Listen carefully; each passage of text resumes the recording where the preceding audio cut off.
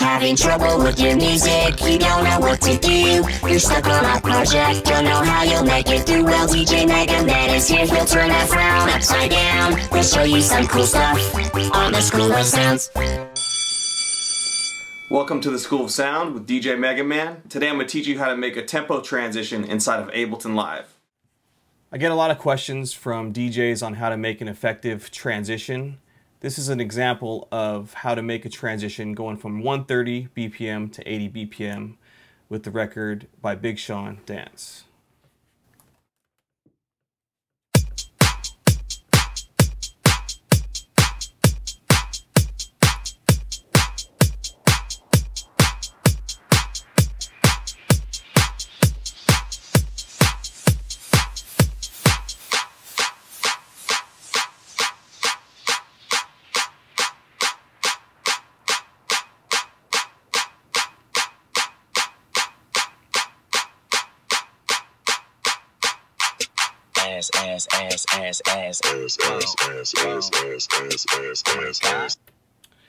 So that's the transition. First and foremost, you want to make sure you come down here to your master track, select song tempo, and you got to decide the range of your BPMs right here.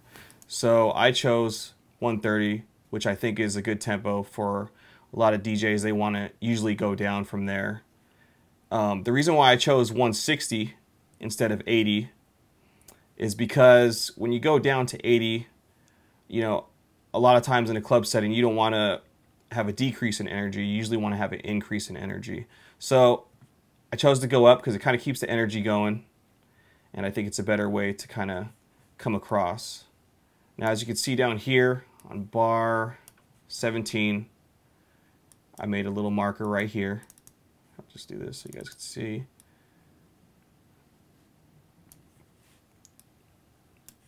And then at bar 25, made another marker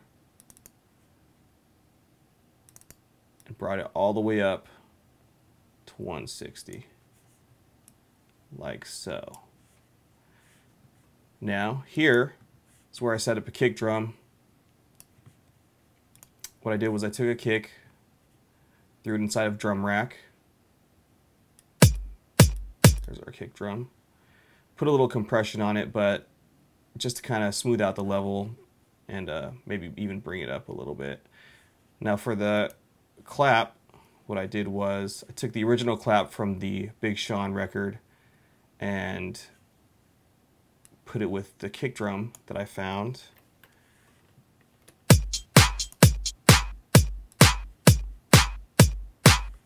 Added a little reverb, nothing too drastic, 0.8% on the dry and wet, 9.81 seconds on the decay time. I added the reverb to kind of just fill in some dead space for the drums. And also by adding the, by using the clap from the original record with the drums at the beginning, you kind of get this cohesive feel between all of the drums at the beginning, so nothing sounds too out of the ordinary.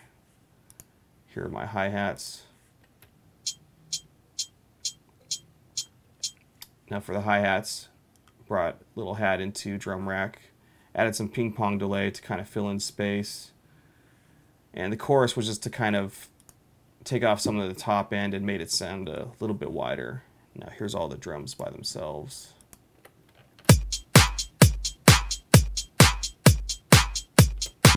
Sounds kind of nice. Now I think what really helps this transition along though is the white noise. Now let's listen to this one time real quick just to kind of hear how the white noise kind of adds to the drums.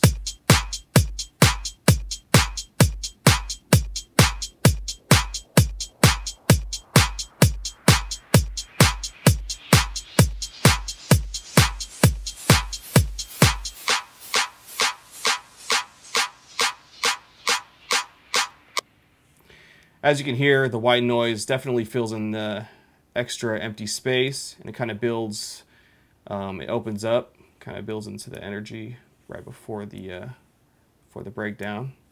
And I'm going to teach you guys how to make that white noise right here in Massive that I just opened up. In Massive, you want to make sure all these oscillators are off. So make sure none of these are highlighted with the blue. You want to turn on the noise, select white noise. I turned the color all the way up because it just makes it real bright. The amp's all the way up. Now I chose a low pass 4 for the filter. And what I did was, let's zoom out of here a little bit. I automated this filter right here. Stacking my paper. Let's see, close this. Automated this filter, so you select Massive, then I have filter 1 for cutoff, and it's automated.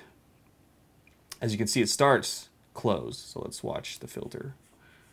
So it starts closed right here, and at the peak of our buildup, it's at the top right here. You can see the filters moving, opening up right here.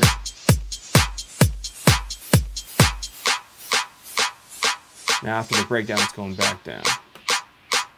Filter's closing again.